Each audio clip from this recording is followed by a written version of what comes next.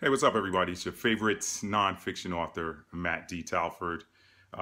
Checking in with you on Friday. What's today's date? November the 5th, is it? 6th? I think it's the 6th. Anyway, just a little bit rattled right now. I just got a call from my bank's credit card fraud division telling me that somebody in Miami tried to buy $190 worth of merchandise at a certain store. I won't say that name. I don't want to get anybody upset or anything like that. So I won't say the name of the company. But anyway, I'm a little bit rattled, but not really rattled, just, a little bit disgusted because now I have to go and redo all of my accounts online that I get regular things drafted from on a monthly basis. So it's a little bit of an annoyance, but at the same time, I'm pretty happy that they made that phone call and that I'm going to be reimbursed those funds that were charged against my credit card. So anyway, folks, credit card fraud is real.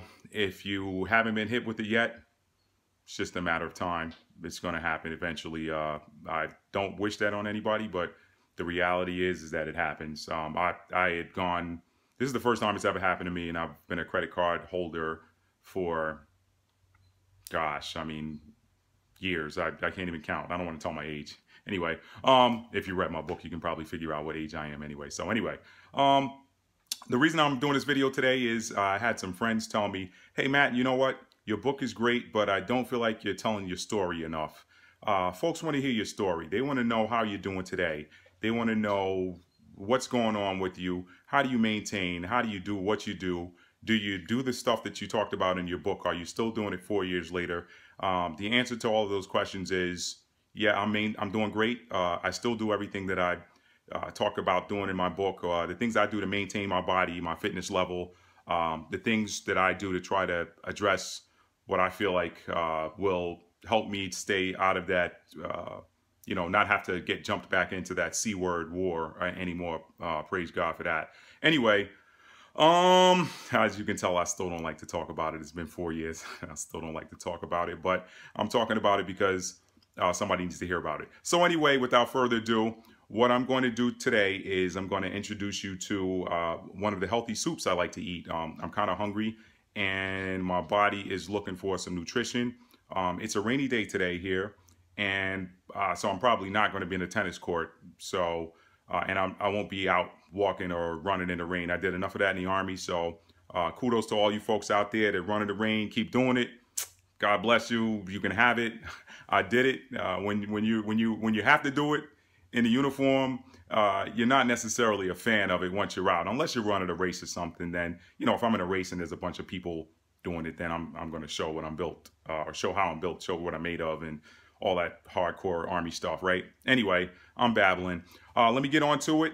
So I'm going to be introducing you in just a moment to the tool, one of the tools that I've used ever since I was diagnosed back in 2011.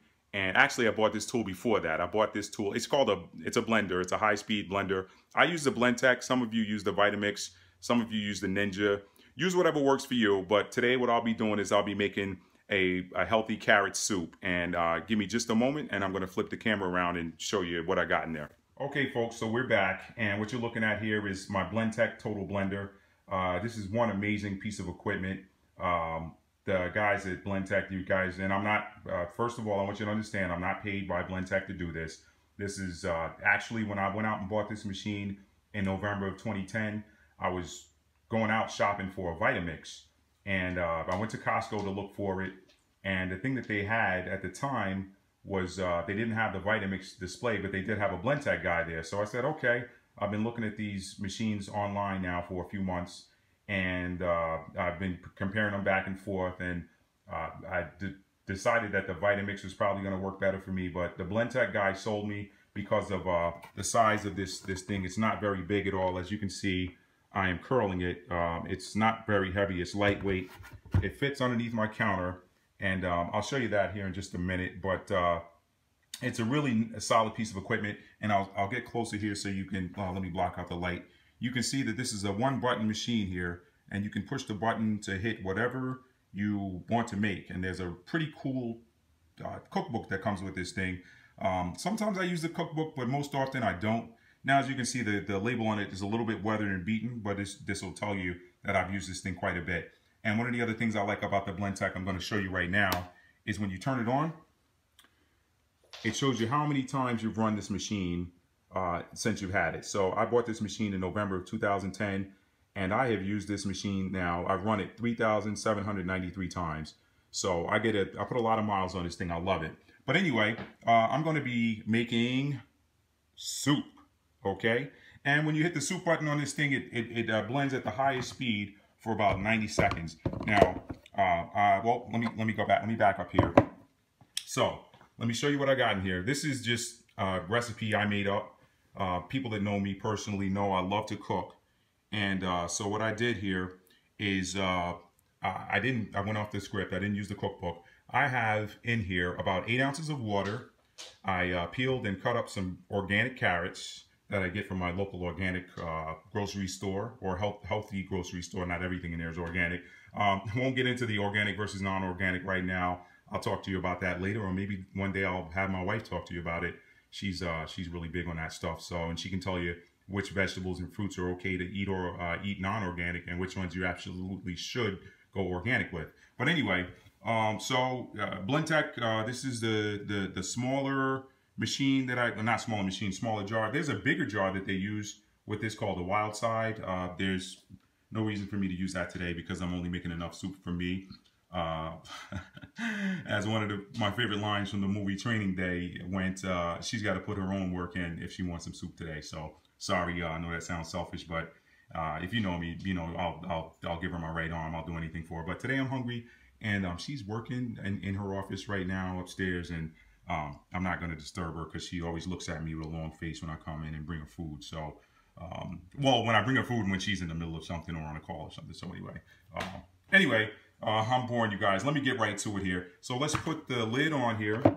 This is the lid, and I'm going to put it on. Nice little rubber lid. One of the differences between this and the Vitamix is the Vitamix comes with what's called a tamper, and it allows you to go in there and sort of chuck. I'm trying to get down here.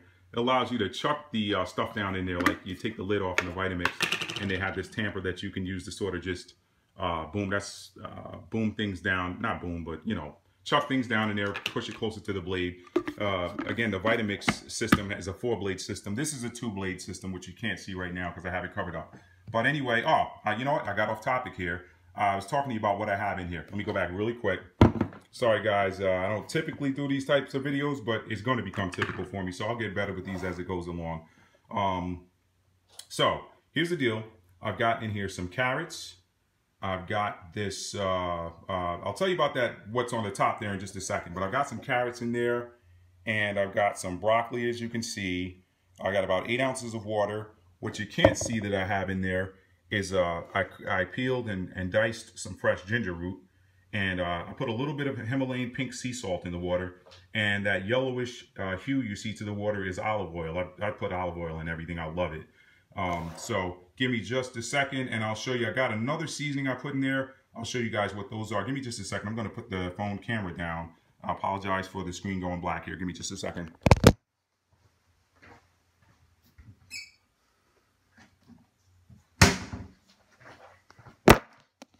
Okay, I'm back. So everybody who knows me knows that I like to cook with my nose. And this is a seasoning that my wife bought some time ago, and I've never used it for anything. But I took the top off and smelled it, and I said, you know what, this smells like it'll go really good with what I'm cooking here. And I do cook with my nose. I'm what I like to call a culinary artist. You don't have to go to school. Some people are gifted with different things. I learned to cook years ago. You just, my nose tells me what seasonings are going to go. Oh, you know what, it's not garlic, sorry. Toss that to the side, be right back.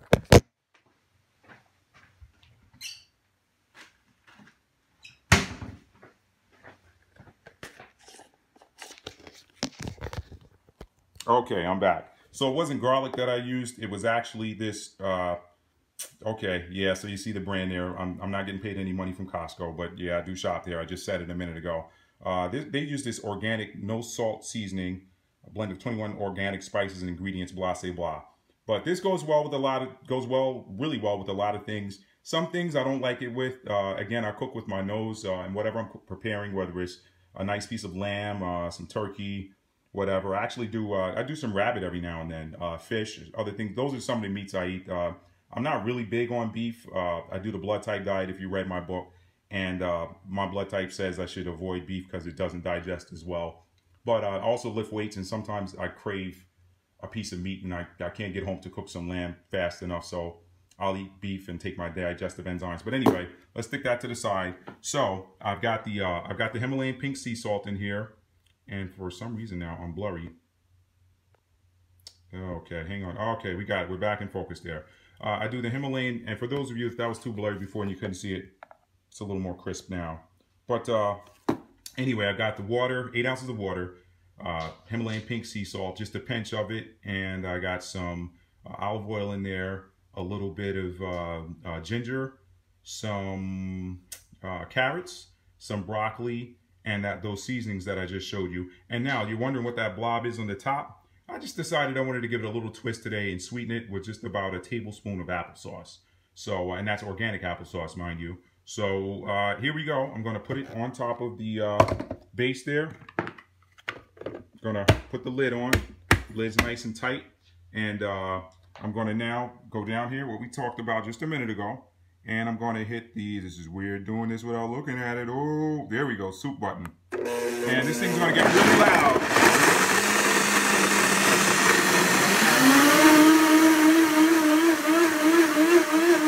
Folks, we're back. I'm sorry, I had to turn that off. I should have warned you beforehand that this Blendtec, one of the differences between this and the Vitamix is that the Blendtec is a lot louder. Now, they do make a damper, what's called a sound damper for it. But you can put it over the top.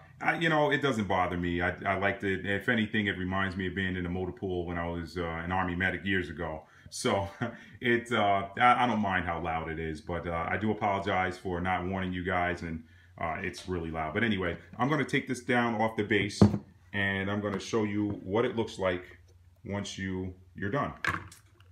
Okay, and let's see.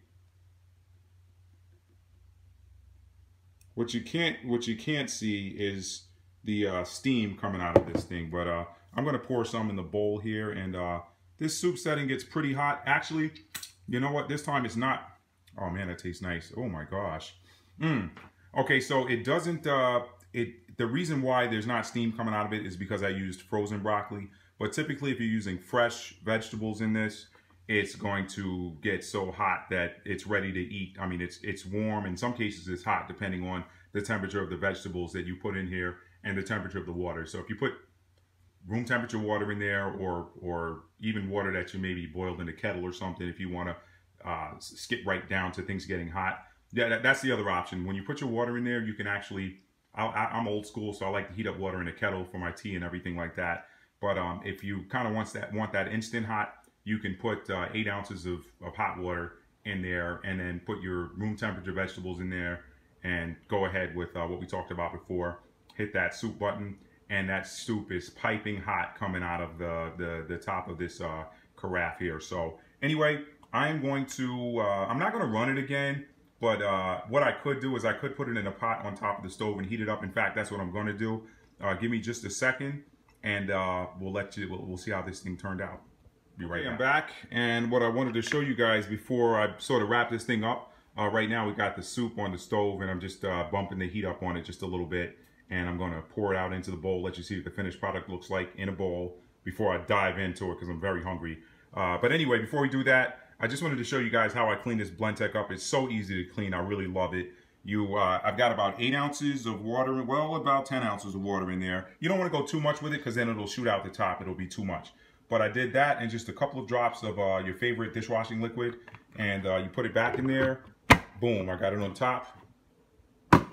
Boom, we're right back on top of the base. And you can hit whatever one of these buttons you want. I'm not going to go super again because it gets so loud, but I'm going to hit the smoothie button. Just run it maybe 15 seconds or so, and I'll show you how I clean that. It's going to get really soapy, and then I take it, and some people just rinse it out and then dip it in there. Well, when you see the guy do it at the display at Costco, he has this beautiful 3-step process that probably nobody does at home. But anyway, I tend to soap it, get it nice and soapy, pour out the soapy water. I'll get a washcloth or whatever, or before I pour out the soapy water, I'll get a washcloth and just It depends on if I had any oily type of residue in there. It's pretty clean already, but just for that extra security, I like to go in there and wipe it out with a washcloth, and then just go around the rim, get it nice and clean, and then I rinse it out with hot water, and boom, it's ready to go. So this is so simple to clean. Let me show you.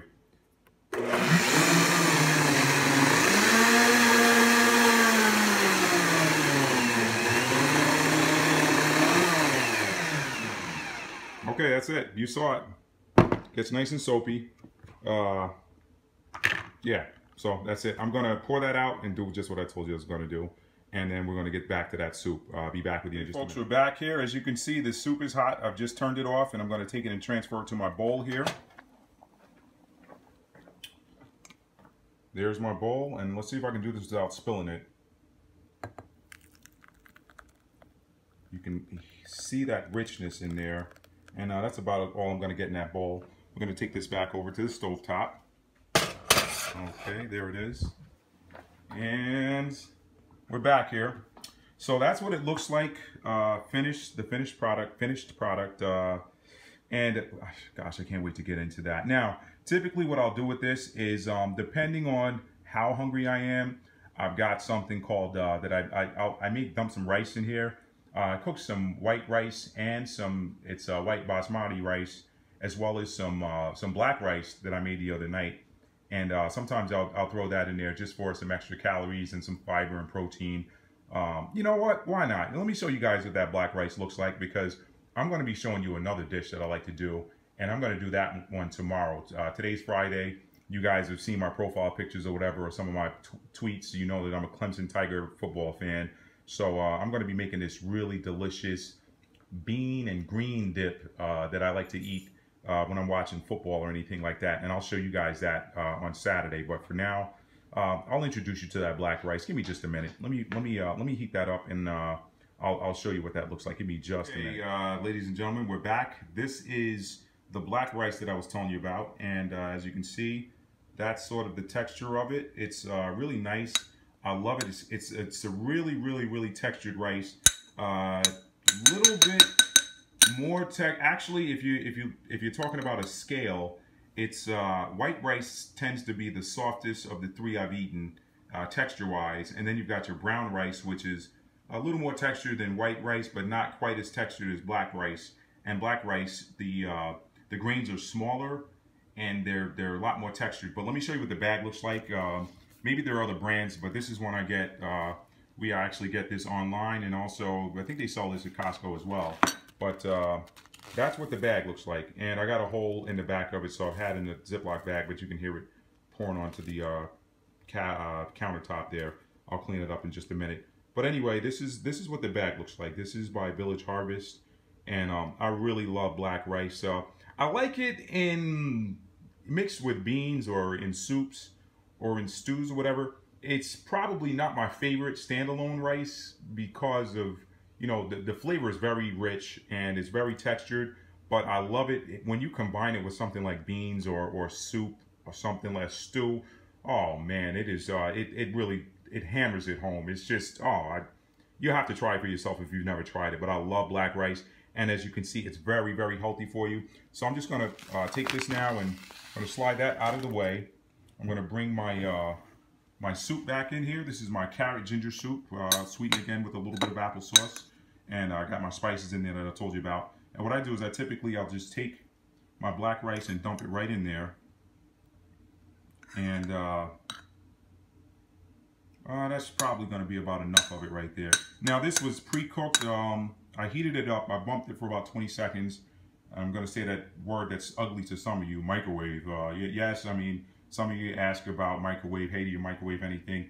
You know, I don't microwave nearly as much as I used to, but sometimes when I want to heat up my rice really quick, it's a lot easier to just heat it up for 20 seconds in the microwave than it is to throw it in the oven or whatever like that. But anything else, food, trays, entrees, if I go to a cookout or someone has dinner over their house and they have leftovers and I want to heat them up the next day, I'll typically throw them in a pan and heat it up in the oven, just because I like old school. So anyway, and I don't have to worry about, oh, did I leave it in there too long? Did whatever get overdone or whatever in the microwave? The oven just does a better job for me. But in the case of something like rice, I already kind of got it figured out. Now, What some of you might be wondering before I delve into this delicious, delicious, delicious looking bowl of soup and rice here is, hey, what, Matt, you know, you didn't talk about the amount of carrots you put in there or the amount of broccoli. You talked about the amount of water, but you didn't talk about the carrots, the broccoli, how much ginger you used. You know, I'm an artist with this. I'm not really, you know, there's a science side to cooking where you measure everything, and if you want it to taste the same way every time, you measure it and you write a recipe down or you go buy a recipe. But then there's the art side of it that says, you know what? It's nice to see what it might taste like tomorrow if I put a little bit more of this in it, or the next time if I take some of that out and add this in there. That's the type of cook I am. And, you know, I typically don't get any complaints. I've been married for about 21 years, and my wife and I have been cooking for each other for longer than that. I mean, we've known each other for 25 years. And the thing is, you know, I can probably count on one hand the number of times I didn't like something she cooked, and the same holds true for me. She could probably count on one hand the number of times she didn't like something that I prepared. So we both are pretty good cooks, and we don't get complaints, and we get a lot of requests to bring things to you know, family gatherings or cookouts or Thanksgiving or whatever. So anyway, enough about me and enough about my cooking style. Sorry I didn't. If you're looking for, hey Matt, what measurement of this did you use? I'll tell you, I peeled 5 small carrots. And when I say small, it's all relative. You know, there's your big fat juicing carrots that feel like you're holding a tennis racket on one end. And then there's your smaller carrot. It depends on the size of the carrot. I mean, I would have to show you the carrot, and then with it being a camera, it doesn't really give it the justice and show you what it really looked like in real life. So I peeled 5 skinny carrots. I mean, not super skinny, but not super fat either. And you see, that's probably not doing anything for you. It's not doing anything for me, trying to describe it. So anyway, but anyway, there was about 5 carrots in there that I peeled and cut up. And I used about, if I had to measure it, I would say I used about a fistful of frozen broccoli. So just enough to fit into the palm of my hand and for me to be able to close my hand around it without making a tight fist. So that's about how much broccoli I used. And then ginger, I used maybe, I used probably my thumb. But again, that's not even relative because you don't know how big my thumb is unless you're standing right in front of me looking at it. So you kind of got to go by feel, folks. If you want to have fun in the kitchen, you got to mix it up. You got to mix it up. So anyway, I'm going to take a bite of this, and I'm going to say, you know, happy weekend to you. And I'm looking forward to showing you guys my bean and green dip. It is so good. And that's about it. If you guys got any questions, hit me up on my blog. This video is going to be on YouTube, or it is on YouTube now if you're looking at this. But it's also, I like to keep all of my things neatly in one place at my blog, and that's www.mdtalford.com. So 1 second and I'll sign out. All right, folks, this is going to be kind of hard to do. I'll try it. It's be a lot easier if my wife were here holding it, but I dare not bother her when she's working because she knows I don't like to be bothered when I'm working either. But anyway, I'm going to stir this up just a little bit. And, you know, as I'm looking down at this right now, you can see the consistency is going to depend on how much water you use and how much product you use. Another thing that you can do with this is when you're blending it, you can go ahead and put your rice in it before you blend it up. So you can put your rice in there with your vegetables before it's blended and turned into the soup. Or if you soup it first and then you want to put your rice into it, then it'll make it a little bit creamier. It'll give it a little bit more texture. And but I'm about to go in because I'm so hungry. Hang on.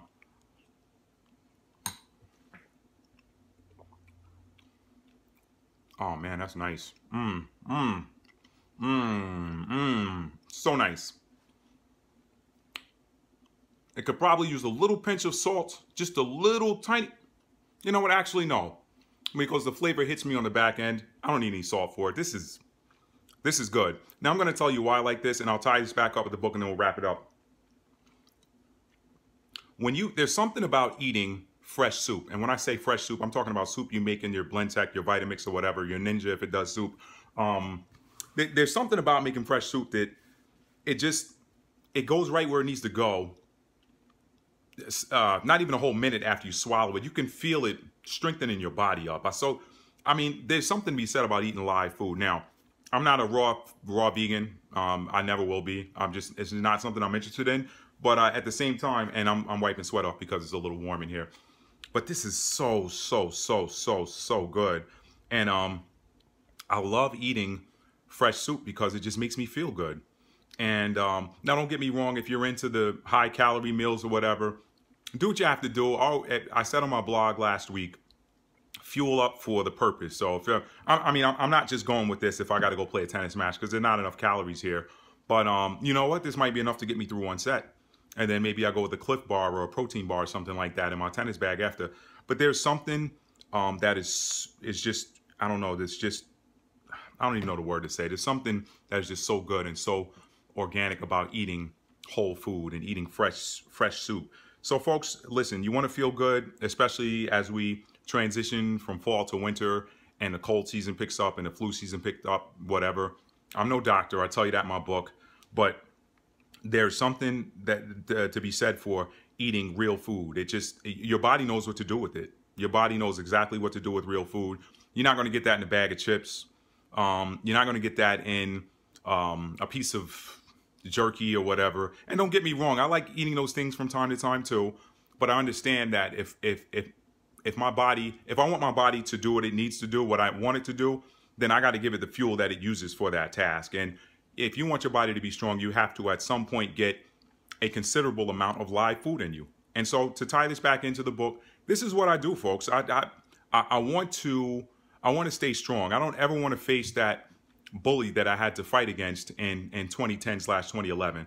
I thought I had it all figured out back then. I was eating a lot of things that weren't necessarily good for you, but I would throw in a small side salad and think, oh, okay, well, I'm healthy because I'm eating a small side salad, or, you know, I'll eat 5 chicken biscuits today and then tonight I'll eat a salad. It doesn't work that way. Just you gotta balance that out.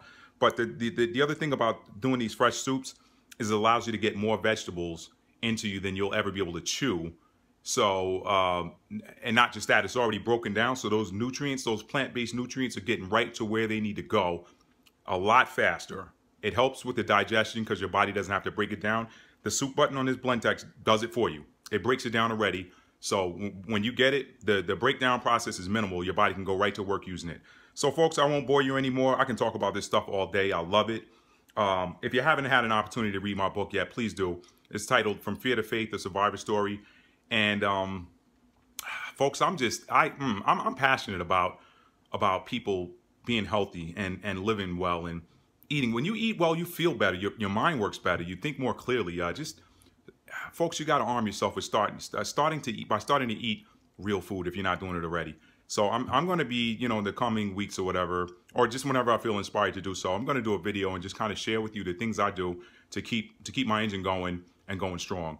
And I'm going to shut up now because I've realized I'm rambling, and well, I'm not really rambling, but I'm just passionate about this stuff. So, folks, you see that? We got to get Florida State. We got to get you out of there. Look, Florida State, we love you. You've had your chance. I not pulled for you, but you know, you guys, I pull for the ACC when they're playing against the SEC. So if you're SEC and you're watching this right now and you're mad at me, I'm sorry. There are a lot of teams in the SEC I like. There are a couple, or one I don't like, but I won't tell you who that team is because I don't want to piss anybody off. But there's a 1 in whatever the number of teams in the SEC are right now. I'm not trying to do that math right now. I don't know, don't care. I got to get off this phone, off this video. But anyway, I got to meet a friend of mine here in about 25 minutes. So I'm going to wolf this soup down and go and meet him. And then I'm going to get back to work and get this video uploaded. But anyway, folks, listen, when I say I love you, I'm not playing with it. I mean that. I love you from the bottom of my heart. I don't care where you're from. You know what? And I'm not trying to preach or anything like that, but God loves us, and He provides for us, even though most of us don't deserve it. None of us deserves it really, because we're imperfect. But I want to tell you I love you, and I want to see you do well. So please keep going. Check out my blog. It's www.mdtalford.com, and check out my book. The paperback is on sale for $16. You can get it from me at www.mdtalford.com, and I will autograph it for you. Or if you don't care about it being autographed, you can order it from Amazon. And my paperback is available on Amazon. Again, the paperback is $16 plus whatever tax or shipping it goes with that. Well, you buy it from me, you know, the shipping, whatever, gets it to about 21, whatever. It's on there. Go check it out. The ebook normally is priced at $9.99, but we're doing 50% off through the holidays. So that's our holiday special. We're doing 50% off from now through January 2nd. The ebook is available on Kindle and iBooks. So check that out. It's a great read, folks. And you'll see some of the tools that helped me to come back from a difficult battle with a very rare and deadly form of the C word. I don't like to say it, but I'm here, and I want to just encourage you guys to keep going. And I don't ever want to see anybody come down with what I came down with or any flavor of it.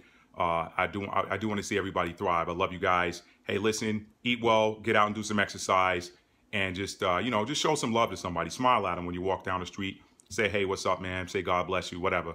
I don't know. Just show some love. Show some love. Anyway, see you guys later. Have a great weekend, and I'll be back tomorrow with my bean and green dip in preparation for my Clemson Tigers playing probably what's going to be our toughest game of the year against Florida State. See you, folks. Bye.